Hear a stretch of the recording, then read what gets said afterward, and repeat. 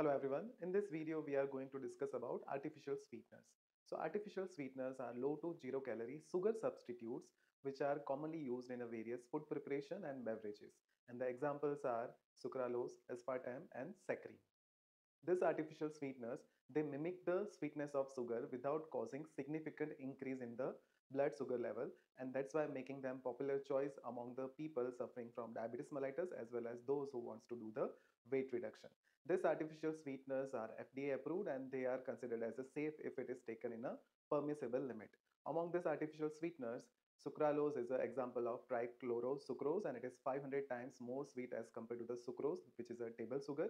Aspartame is the example of dipeptide, which is made up of phenylalanine and aspartic acid, and it is 100 times more sweet as compared to the sucrose.